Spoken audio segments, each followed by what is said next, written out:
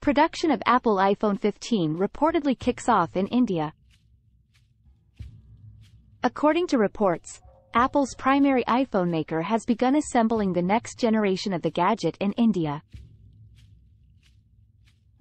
According to Bloomberg News on Wednesday, Foxconn and a facility in Tamil Nadu are working together to produce the iPhone 15. The publication cited unnamed persons who were familiar with the matter. According to the source, Pegatron Corp. And another plant would start making identical preparations for the next generation gadget in India shortly after Foxconn. According to reports, Apple plans to cut the time between the shipment of iPhones assembled in China and those assembled in India even further in 2023. According to Bloomberg, Foxconn shipments of iPhone 15s produced in India may only lag those from China by a few weeks. To lessen its reliance on China for such activities, the corporation has recently started turning increasingly to India for production. 7% of iPhones are now made in India, according to a Bloomberg article from April. According to earlier speculations, the much-awaited iPhone 15 might be released in September.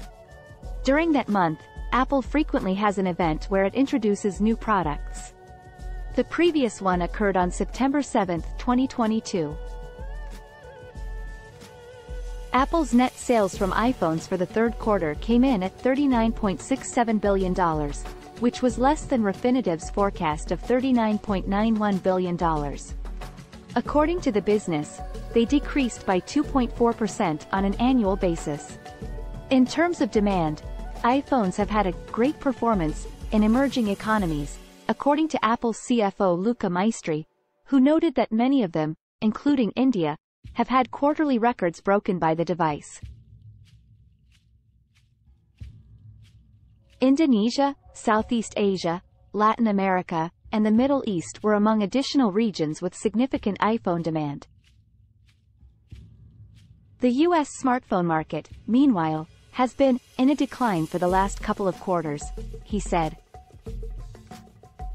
Apple may unveil a new model of the Apple Watch at the anticipated event next month in addition to the iPhone 15.